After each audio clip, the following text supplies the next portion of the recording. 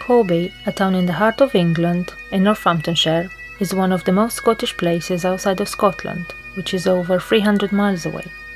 It has been nicknamed Little Scotland since a large number of Scottish migrated in the 1930s. This unusual association is what makes the town so unique. Even now, around 2/3 of the population is said to be Scottish or have Scottish roots. There are signs of Scottishness everywhere you look. Corby is one of the few places in England where you walk around the town centre and hear Scottish accents, especially Glaswegian, where people walk around wearing Celtic and Rangers tops, where most cafes serve Scottish breakfast, where supermarkets and butchers sell Scotch pies, square sausages, black pudding, haggis, where Iron Brew is the local favourite fizzy drink, and where a Highland Gathering is held every year. The town has its own pipe band, many residents celebrate Burns Night and Hogmanay at their local social club, and even send their children to Highland dancing classes. Billy DL from the Corby Heritage Centre has agreed to give us an insight into the town's Scottish community. We also have Betty, Jacqueline, and Gary sharing their story of living in Corby as Scottish individuals. Let's hear what they have to say. Where did they all begin? Well, steelmaking in Corby goes back to about the 1880s, but it was predominantly British or English people that would have worked in the steelworks then. So the Scottish contingency that lives in the town came here in the late 20s and early 30s, but predominantly the early 30s. So for instance, my grandfather and my grandmother, they came to Corby in the 1930s, and they came from Glasgow. So most of the Scottish people in the town came from the Glasgow region, so places like Motherwell, Lanarkshire, and the industrial towns. Greenock is another famous one. Lots of people came from Greenock. So they would have come down when Stewart's and Lloyd's formed in the 1930s, because there were two separate companies. Before that, they were Lloyd's and they were Stewart's and Menzies. They all got jobs because most of them worked in either the steelworks or the mines up in Scotland, and they all came from the same area. And so they got jobs, and then my mother came down here to Corby, and my father got a house then in Corby. He had digs before that with people that he knew that had got a house because they were married. But my father then got the house, and we were all born in Corby, my two sisters and I, and most of the people in our street were Scottish. And the people that were English from the old village couldn't understand a word we said. My mother said, you know. I was 18. I was working in Glasgow at the time. And I had an aunt, an uncle, and cousins who lived in Corby. And I moved here when I was 18, but 1986, 87. Looking for work, and I started working when Asda was just built. How many Scottish came to Corby in the 1930s? If you look at censuses back then, it was something like 50% were Scottish, 20 to 25% were Irish, and then the rest of the percentage was Welsh and English. So the English were actually a minority in the town by the time Stewart's and Lloyd's was up fully running. So if we say 15,000 was the estimate, then you're looking at somewhere around 8 to 10,000, 9,000 were Scottish. So the vast majority were Scottish, yeah. Did they get enough support from the local council? Yeah, if you were Scottish, you kind of had a little bit of an advantage because quite a lot of the councillors were Scottish, because obviously in a democracy, the thing about a democracy, I suppose, is that generally the largest party or largest amount of people probably get slightly better represented than everybody else. Was there ever a divide between the Scottish and the English? The diplomatic thing would be to say no, but the truth of the matter is yes, but in more of a sort of like friendly way. So it was generally noticed when you had things like the World Cup. So if you had the World Cup on, or even a big football match that was between England and Scotland, So if it was a World Cup, the Scottish contingents would want the Scottish teams to do really well. And obviously English would want the English to do really well. So that's the time when you noticed it. That's when it was really noticeable. Because when I was at school, Scotland did actually start, it was in the late 70s, they actually did quite well in the World Cup. I think it was the last time they ever did. So there was a lot of singing of Ali's Tartan Army and all this kind of thing. But it was more a friendly thing. I don't remember, I mean I lived here all my life, I don't remember really something being, I don't like you because you're English, or I don't like you because you're Scottish. And if it was generally in a jokey kind of way, or a friendly kind of joke. I don't remember there being antagonistic things.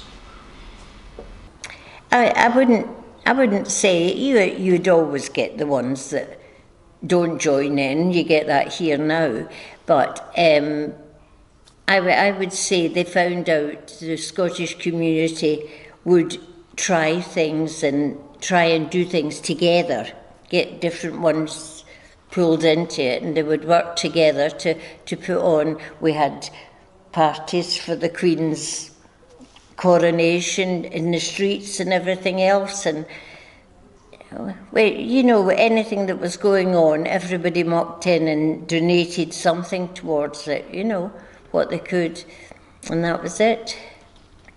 No, not really. You've got your international football, and that's where you've got your divide.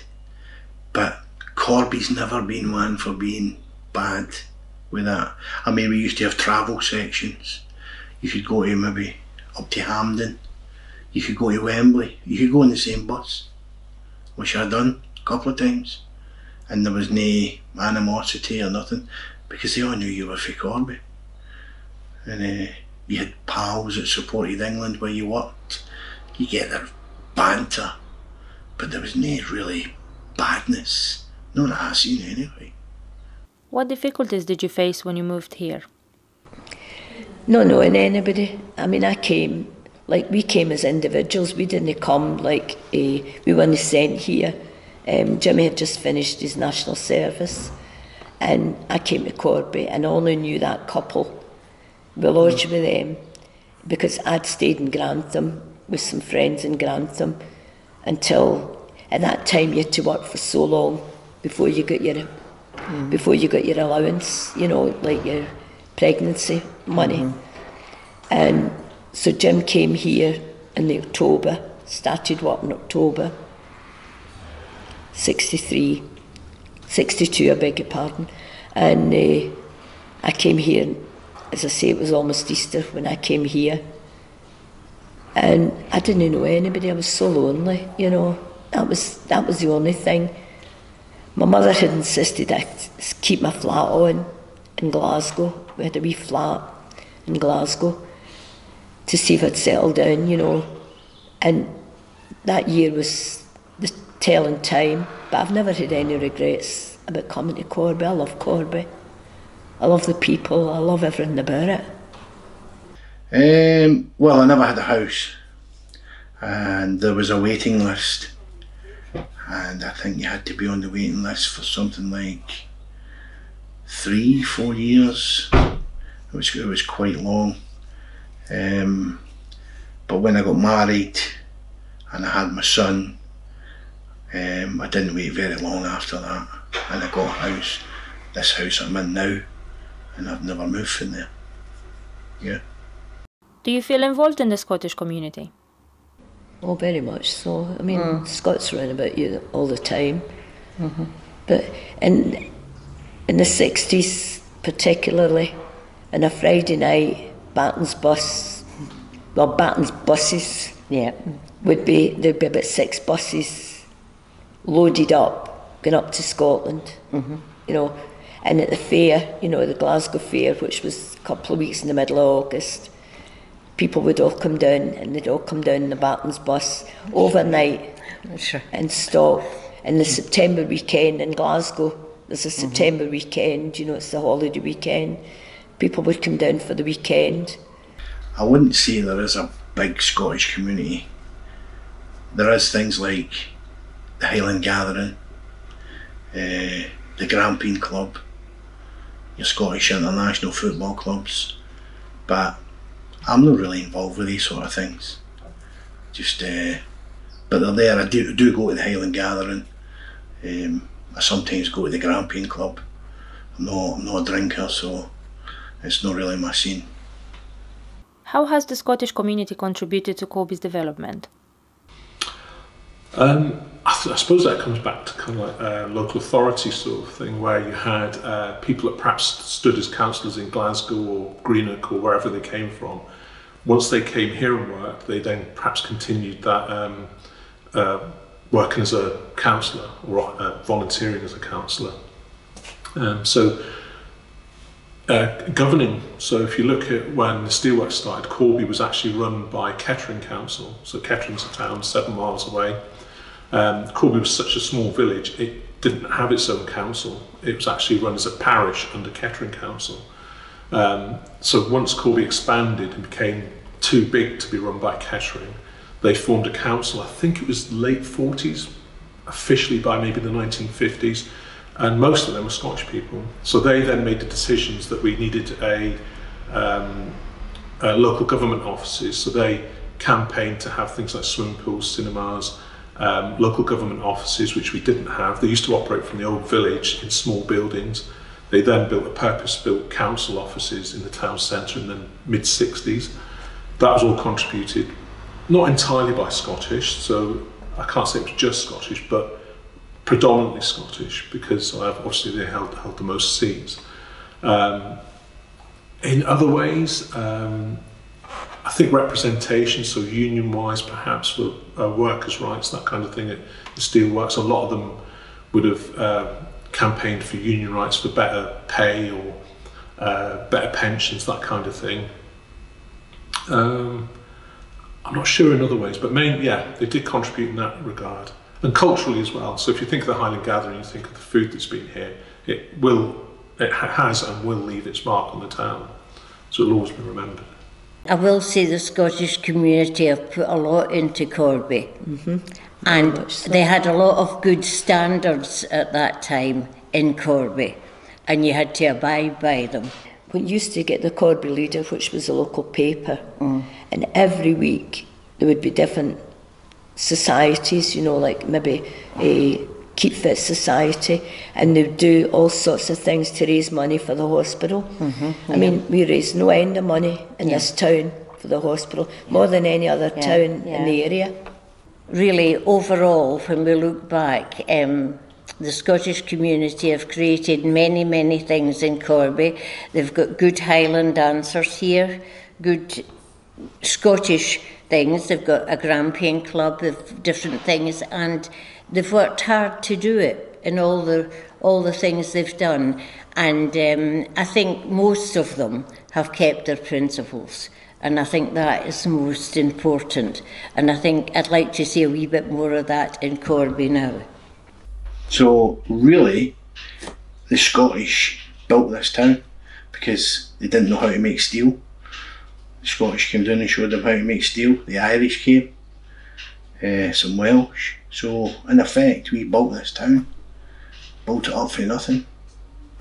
What do you think the future is for the young Scottish generation in Corby? I don't think the young generation bother much. I think they just learn it from their parents and just hand it down. Well, I don't think they bother as much as they used to. Second generation, it's kind of fades away, doesn't it? But hopefully they keep it up.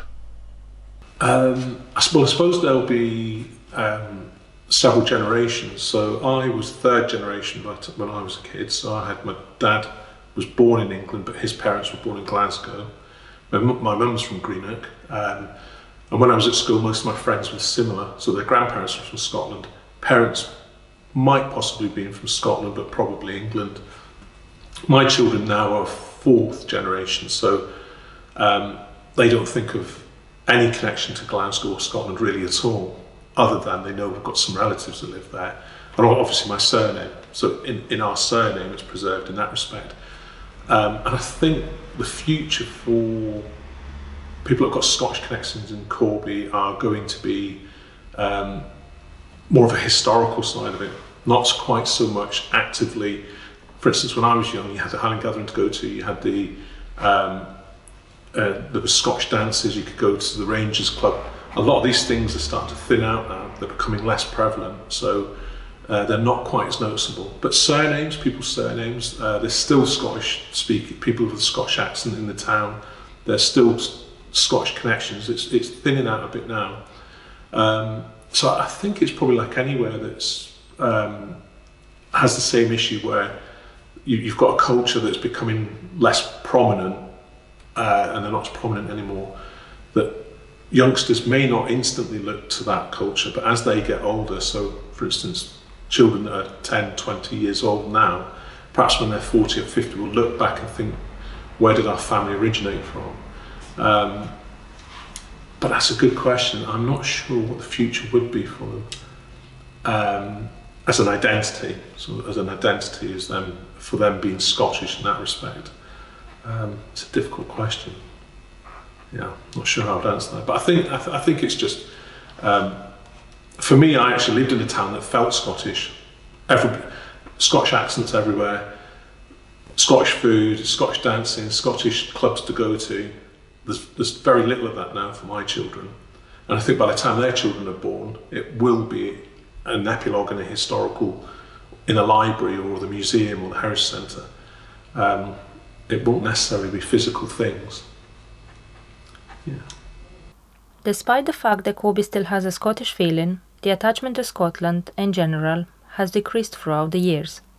There are 2 churches of Scotland in Corby, for whom the future does not look as bright. Janice can tell us more about it. She runs a weekly coffee morning at St Ninian's Church of Scotland, where the majority attending are Scottish.